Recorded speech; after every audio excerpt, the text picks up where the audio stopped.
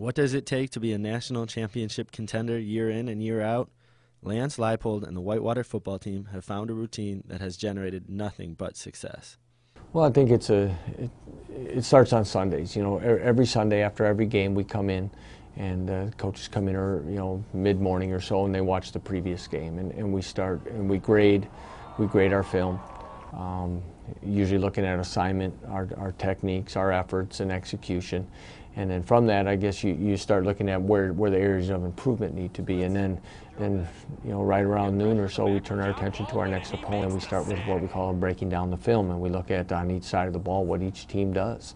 And we start implementing game plans based on what we're going to see, other things that we've run against certain offenses or defenses in the past, and we start there with game preparation from there.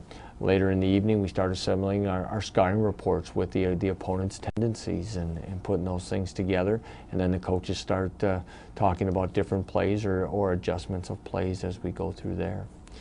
Monday's a day that we meet with the players and show the previous game and work on areas of improvement that we need to get better at or correct, and then we start the scouting report for the upcoming opponent. Tuesday, Wednesday are our heavy practice days, full pads or what we call three-quarter pads, where our players are wearing hip pads and thigh pads and shoulder pads, and those are the heavy work days where we implement the game plan.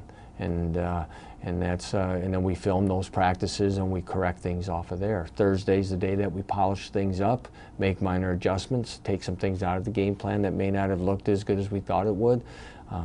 We continually work on special teams as well throughout the week. And then Friday's just a brief walkthrough that it's time to go play. And then Saturday is time to go on and put out the product. Whitewater football, powered by tradition.